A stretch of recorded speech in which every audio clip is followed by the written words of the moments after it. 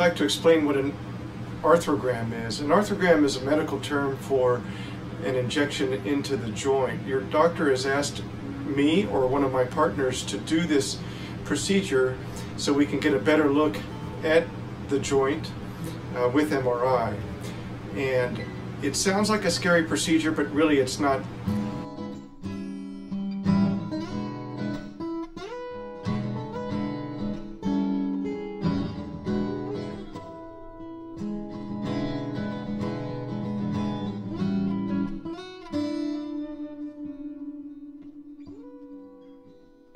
I would like to tell you that I will tell you everything that I'm doing before I do it, so there won't be any surprises when we do the procedure.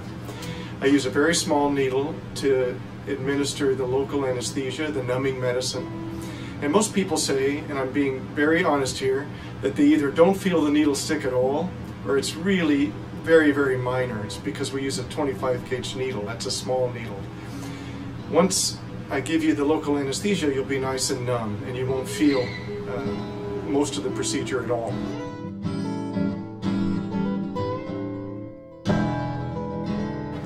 I have the technologist put in some buffer into the local anesthesia, and that takes away a lot of the sting. I don't know if you've been to the dentist's office before and remember what it feels like to get your mouth numbed up before a dental procedure. You know that it hurts a little bit when you get the local anesthesia. Well, I learned something from the dentist upstairs just a few years ago, and that is that if you put some bicarbonate or buffer into the local anesthesia, it takes the sting away. So that makes it a lot better. Once we get the joint nice and numb, then I'll inject a little bit of contrast into your joint, and we'll take an x-ray, and if everything is where it's supposed to be, then I'll take the needle out and we're done with the procedure. So it's a pretty quick procedure. Really doesn't take that long. Now, with any medical procedure, there are risks and complications. With a joint injection, there are not too many risks and complications, but what they are as follows. There is the possibility that you might have an allergic reaction to the anesthesia or to the contrast. I haven't seen really an allergic reaction to contrast injected into the joint. I have seen it injected into the vein, but not injected into the joint, so it's a pretty safe procedure with respect to allergic reaction. If you have an allergy, especially if you know that you have an allergy to contrast, be sure and let me know, or my partner, whoever's doing the procedure, or the technologist. Second, the other two possible complications are bleeding and infection.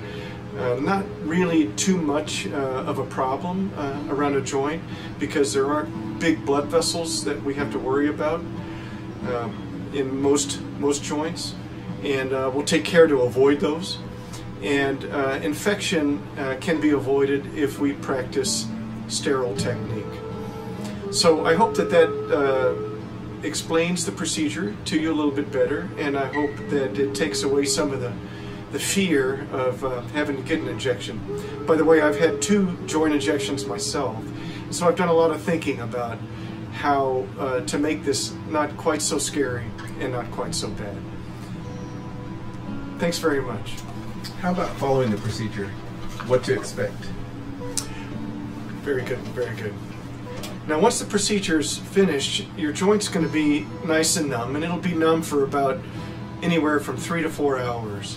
And then the feeling will come back. And again, it'll be a lot like going to the dentist, where you feel kind of a tingly feeling and then the feeling ends up coming back. Now, the night of the procedure, there's really a 50-50 chance that you will have some discomfort. It's really nothing to worry about. It is fairly common, but it's 50-50. There's a 50% chance you won't feel anything, and there's a 50% chance that you might have some discomfort. It'll feel like somebody maybe hit you earlier in the day and it's just kind of sore. It will go away. Sometimes it takes up to a full day for it to go away, but it will go away. It's really nothing to worry about. If you do have discomfort, the best thing for it is an anti-inflammatory, because it's an inflammatory reaction. So ibuprofen, a good dose, maybe 600 to 800 milligrams Make sure you eat something, protect your stomach. Or Aleve, 1 or 2 Aleve will help get rid of any discomfort that you might have because of the procedure. But again, it'll go away given enough time.